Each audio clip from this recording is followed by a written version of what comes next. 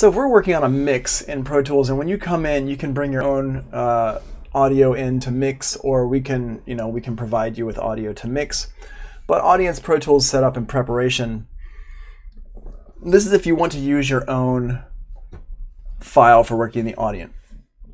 Now the reason why you have to prepare your files for working in the Audient is because the Audient only has 24 tracks. So if you have a session that has more than 24 tracks, you're going to have to make it so it has smaller amount of outputs so it can go into the Audient properly. So prepare a file for working on the Audient, download the file Bedrock Just Like You, put the tracks in the following order. So this is talking about using Bedrock Just Like You to use that to work with in the Audient room.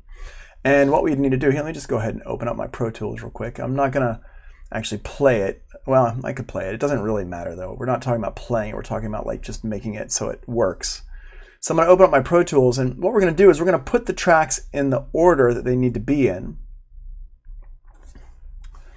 And then we need to set the outputs of the tracks to the following settings. And that's over here. You can see I've got a list of stuff. And these are going to go to bus 1 and 2, 3, 4, 5, 6, 7, 8, 9, 10, 11, 12, 13, 14, 15, 16, 17, and 18.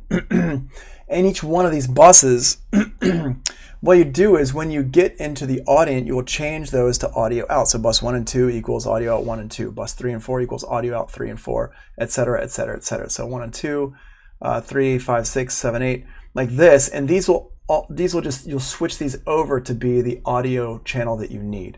The reason why we use buses at home is because you don't have the inputs and outputs on your home system to match. So you couldn't say set up your home system to be audio 15 and 16. It wouldn't work out. So you can use bus 15 and 16 at home, and then when you get to school, you can use audio out 15 and 16 like that. Okay, and then color code your tracks. Go to the main. Go to the menu window, color palette, and then be sure to set your settings for tracks and have this button on and saturation brightness. So let me just show you what I mean by this. Let me go ahead and open up my Pro Tools here, and we're going to go to recent, and we'll go to, where is it? Bedrock Just Like You. Here we go.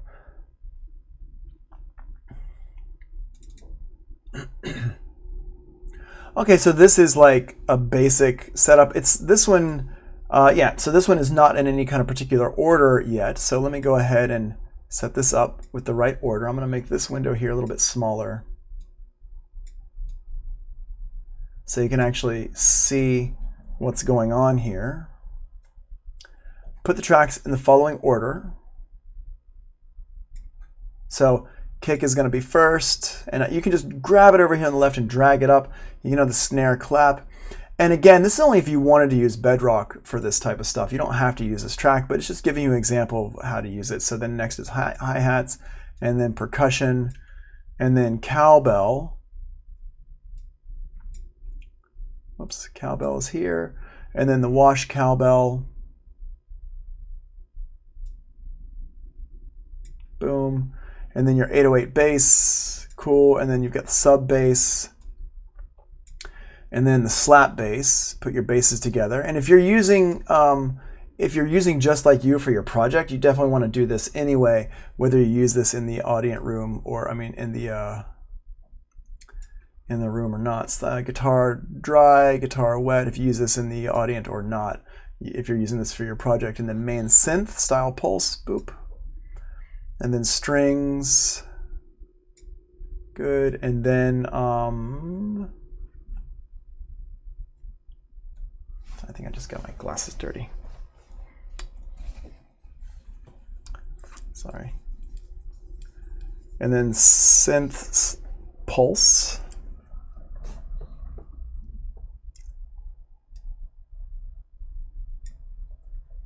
And then synth stabs. Right, and then the Vox main, I'm gonna turn this one off so I can just right click on it and go to hide and make inactive, and you can see here it just becomes like that. I'm gonna put it down the bottom. I should have put it in the bottom down here, but it's not. So just kind of put it down the bottom, and then your race car there, and you can see here I don't have my track numbers turned. Let's turn my track numbers on here so we can just match them up. Good. Okay, cool. Cash register is number 17. And then the breath chance is number 18, cool. And then Vox main CLA effects is going to be 19. And then return to would be 20, right? And then Vox low, and then Vox the way you move, and then mid chorus, and then the chops, reverb return, and there we go. Boom, return red line reverb. Great. So we have all these here. This looks really good. And then what we're going to do is we're going to take these and let's color code them. I'm going to do the color coding first. And I'm just going to color code them. You can color code them to any kind of colors you want. I've got them set up how I like them. So what I'm going to do is I'm going to go in here to, let's see, color, track color, like that. So we can see our track colors. Open up the window over here. Where is it? Window, color palette, boom. Make sure we have the right settings set. So we have to have it set for tracks and turn this one on, yes, and then brightness all the way up, saturation all the way up, good. Now we just highlight the tracks we want to set up. So I'm going to go here to these and set these all for red. And then we're going to set our bases. Actually, I'll use these for like orange, more my normal color. And then these will be a red. The bases will be red. And then guitar dry wet is going to be like this, boom. I'll make them, let's make them purple. And synths and all the strings and all this stuff, synths and strings and stuff will be this kind of like other purple color. I think it's blue color. Race car through here is going to be yellow. And then my vocals, I'll make these green. And the reason I'm doing this is just to kind of keep things a little bit easy to see as I start to send these out to different outputs. And then we'll go back over here to this and then set these up on these different outputs here like this. So these ones here, and the way we do this is, let's do it in this window here. I'm going to highlight all these by holding down Shift. And then when I've got these highlighted, I'm going to go over here to the output here and hold down Option and Shift. Option and Shift, and click on one and set it to bus 1 and 2. Output bus 1 and 2. Boom. Now they all say bus 1 and 2. You have to hold down Option and Shift for it to apply the change to all of them. I'm going to go down here. I'm going to change this so I'm not looking at F through J on my sends or inserts. Inserts and sends, please deselect F through J. Down here at the bottom of the screen, right down here, inserts F through J, turn those off. You don't really need those right now. And especially if you're running on a smaller computer like a MacBook Pro or something like that, you really want to keep those off. And then we got our bass here like this, boom. And bus 3, Option and Shift, bus 3, and then guitar here, 5 and 6, Option and Shift, 5 and 6. Our synthesizers is going to be 7 and 8, bus 7 and 8, boom. And then these ones here, 9 and 10, boom, 9 and 10. And then down here, set these up for different ones, and I have them all the same color, but I'm going to set these up for 9 and, what is these? Going to be 11 and 12, and I have them labeled right here very clearly. And you could do these one by one if you wanted to, but you can use this shortcut as well. The Vox chops here, these are 13 and 14. And if you follow these, it should work out really well for you. This one here is 15 and 16, the reverb is, you can see these are stereo, the reverb and the return are going to be stereo, 15 and 16, and this one here is 17 and 18. You don't need to hold down Option and Shift for these. Boom, there you go. So now, got this, and now we have everything set up correctly for when we go into our Audient. And the reason why we had to do this is because we have 26 tracks here, and they're all stereo, right? So if we were going to set these up like normal, these would all be going into stereo things. Now, the only thing about this is that we will have to do some mixing with these drums individually inside of Pro Tools before we hit our Audient, because we're going all these out to one bus. So what I would recommend doing also is set up a master fader, which I don't really talk about in here, and then I would set up my buses. What do we have? 17 through 18, right? And they're all stereo. Yeah, except for number 3. So 1 and 2, we're going to have 8 of these and 1 mono aux track. I'm going to put my mono aux track right here. So this is going to be aux, it's going to be out 1 and 2. And this one here, I'm going to label this out 3. And this one here would be out 4, 5, out 5, 6, out 7, 8. And I'm just, whoops, hey, out 7, 8, out 9, 10. Let me copy that so it's a little bit, oops, easier to deal with. Out 11, 12, out 13, 14, out 15, 16, out, oh wait, no, somehow, how do we, I got lost somewhere. 3, oh, these are wrong, wait, 5 and 6, okay, hold on, so this one here, 15, 16, 17, 18, this one goes over here. Out 17, 18, there we go. So you'll notice here a couple things. One, and then we can color code these to match with the other ones as well. So for example, my drums are going to be color coded here to match this. And this is just organization. This doesn't change the sound at all, in case you're wondering.